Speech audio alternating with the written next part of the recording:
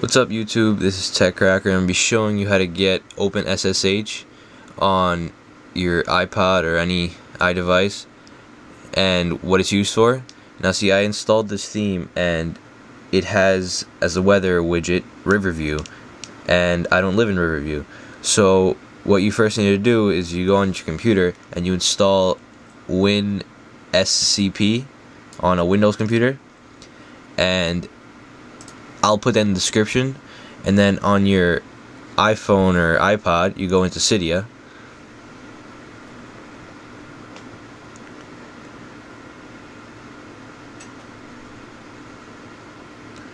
Then search for OpenSSH. It's all one word.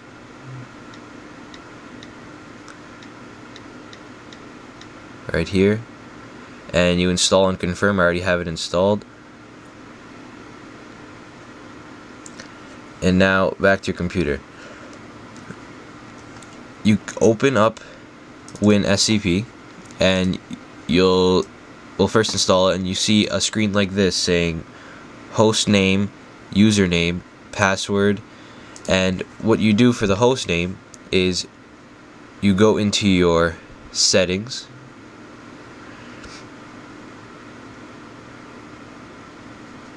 Wi-Fi,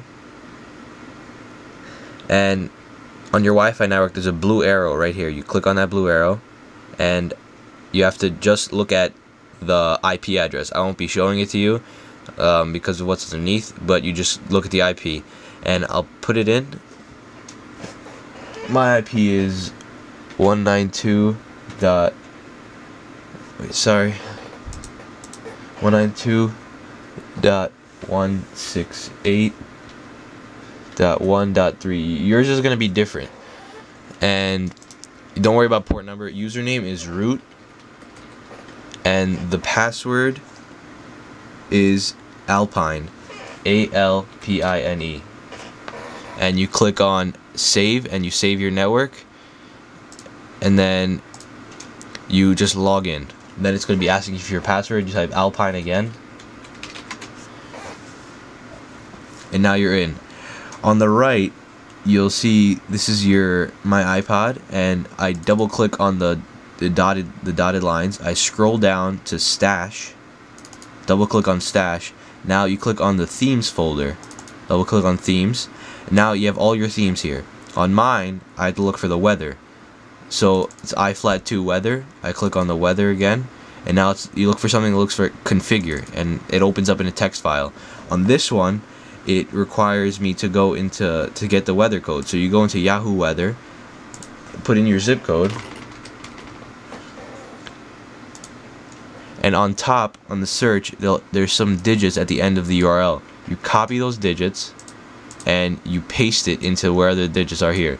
Now for every theme it's something different. You have to Google it. That's how you find out how to do it, or there's a README file. Now it's gonna ask for the password again, alpine, and now that's it.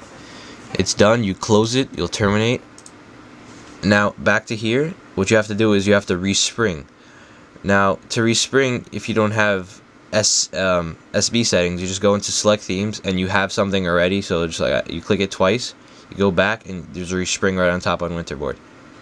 Let it respring, and when it's back it'll say New York where I live, and that's it. That's how you do it.